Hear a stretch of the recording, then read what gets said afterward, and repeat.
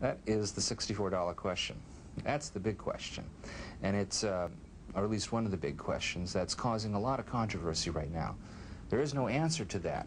There was a lawsuit in California in the United States when a man sued a doctor for using his tissue as part of a series of genetic experiments. Did the DNA belong to him, or was it the common heritage of humankind? Those questions are becoming more and more important and have to be dealt with, so those ethical and moral and legal kinds of questions.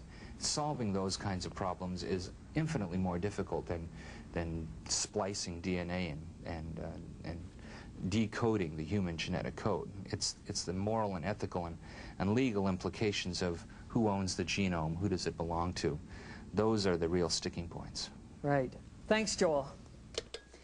Any medical breakthroughs from the Human Genome Project will require a long testing process to make sure they're safe.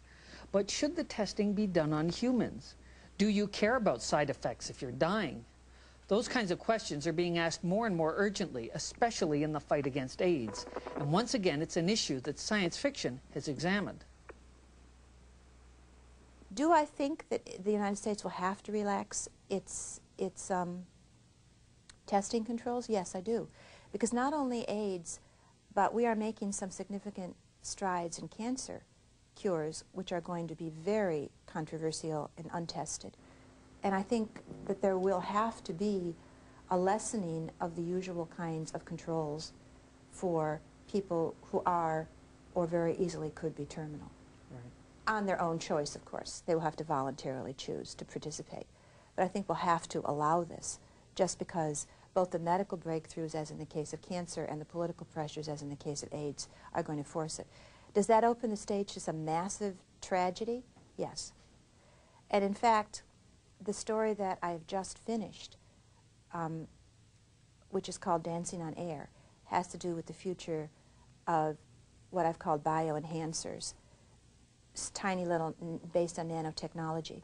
And there is, it turns out that there's a terrible unseen, because genes are tricky things to fool around with. There's a lot of redundant coding that comes down at the end, or almost the end, on some of the characters. And that could very well happen. We could allow a cure for AIDS, we could allow a cure for cancer, and it could turn out to make the situation worse. Nancy Kress mentioned nanotechnology, which is a hot topic in science fiction.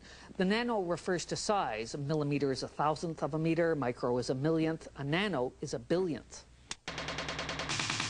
Hey kids, if you like micro machines, you'll love nanotechnology. Miniature machines from molecular mechano, gadgets so small they can make a fantastic voyage through your bloodstream. Feeling fat? Well, teensy tanks can kill cholesterol. Sinuses blocked? Send in a steam shovel. Fight a fever with an itty-bitty fire engine. Overcome impotence with an infinitesimal erector set. Dead? Revive the non-alive with atom-sized assemblers. And best of all, nano machines are self-replicating. Buy one, get a trillion free. Nanotech, it's a mega trend. The last big trend in science fiction, cyberpunk, came and went kind of quickly. Does nanotechnology have more staying power? I think it has, in large part because nanotechnology is actually a term that's been taken in from, as it were, descriptive or projective science, whereas cyberspace, cyberpunk, was a description of a literary attempt to understand part of the computer-dominated world. So the focus is very different. Nanotechnologies are going to exist whether or not science fiction does, and cyberpunk did not exist without SF and will not exist without SF. It was a literary movement. So very, very different. It's interesting that the so-called godfather of the cyberpunk movement, William Gibson, has started including nanotechnology in his fictional futures. As I expected, virtual light is packed with cutting-edge information technology, especially virtual reality. But you also included nanotech as a background element. Why was that? Probably because I find it so creepy and unthinkable. I think the only person who's been able to really get close to that stuff, I think, the only writer who's come close to really dealing with that stuff, of course, is Greg Bear, who had an early lock on it, you know, but, you know, when I read Eric Drexler, it just gives me the willies. I mean, talk about apocalyptic. Here's this guy saying, well, you know, and give me 20 years here in the lab, and we'll all be immortal. There won't be any money. Nobody will have to worry about any of that stuff. By the way, we won't be remotely human, and we won't even be particularly shaped like anything, but don't worry. And anyway, there's nothing you can do about it. So I find that kind of, there's something kind of, in a way, almost heartwarming about that. It's such a kind of pure mad scientist riff. And I used it in Virtual Light to suggest something. There's just sort of this other level of technology that's kind of circling out on the rim of things, so that the characters in Virtual Light are dealing with all this VR technology and big databases and all of that, are occasionally sort of glancing over their shoulder at something and just kind of thinking, oh, I don't even want to think about that. I just don't know what that's going to be. The thing about nano is you can do anything with nano. It's basically the new magic of science fiction. And I like it in that regard because I'm no rocket scientist. I've said before, I'm in the dreams and nightmares department in science fiction. I'm not the rocket scientist guy. And so once I understood it, I just started like dreaming up little things to do with it, and it seemed like a way to extrapolate without having to do a lot of research. Right. But even though you described nanotech as the new magic, was it important to you to believe that it might someday be capable of doing all the miraculous things that it does in Warpath? Yeah, well, I want to stay within, the thing about science fiction is it is a form like the sonnet is a form. The genre is a form that you write within. And part of the thing is it needs plausibility. And so it's important to me to make it believable any way I can, and part of that might be research, part of that might just be making a really good metaphor and comparing it analogous to something else. So the main thing is to make the reader believe it more than that it be true.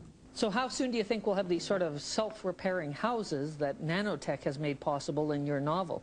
I hope soon, because I sure would like to have my bus be cleaned up by little nano machines instead of me having to swab it down every time I invite people over. Why did you link nanotech and dinosaurs in the Barsoom Project? Well, I needed a mechanism to create dinosaurs. Because I wanted to have some dinosaurs for a couple of particular sequences. Bonsai dinosaurs, dinosaurs that a person was entering through sort of a neural link virtual technology so that they could experience the limbic sensation of dinosaur mating.